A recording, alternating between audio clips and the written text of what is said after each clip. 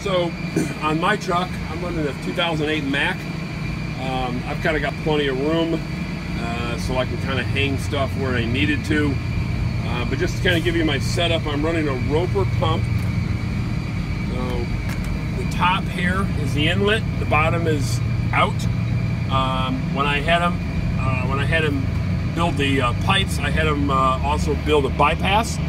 So as I make sure the product's flowing, I don't start with the pump on, I start it with the bypass on. So it really just goes in and bypasses and actually skips the pump. And once I start pumping the product, I'll actually open the bypass up slowly. That'll start pulling the whatever it is I'm offloading. That'll start pulling it into the pump. And once I know everything's good and there's no leaks and all the hoses are connected, then I'll go ahead and just continue to open it all the way until this thing's really running full steam. When I first started, I actually started running my pump at 900 RPMs. The PTO I have on the truck is actually a 1 to 1.2. So it's turning out 120% of what the RPMs say. So if my RPMs are at 900, it's actually running a little over 1,000. I found that was actually too fast. So lesson learned,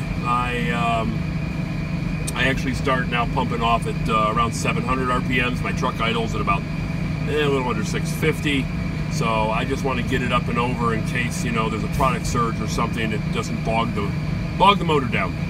So let's see if I can get a picture of there's the Roper pump.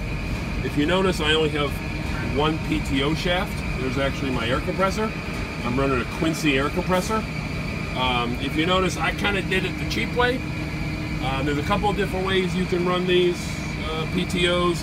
I was trying to save some money, so I ran a single shaft off a single PTO, and I've got a split shaft. So there's a button right there. Actually, just press the button and the shaft slides off, and then I can move it over to the air compressor. The downside is I can't run both the air compressor and the product pump at the same time.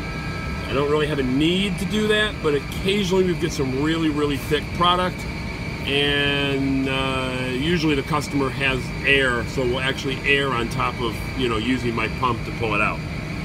So the Quincy air compressor goes there. I've got it run so the hose comes over underneath the catwalk and then comes out here, so everything's on the same side of the truck. All right, let's find something else to talk about.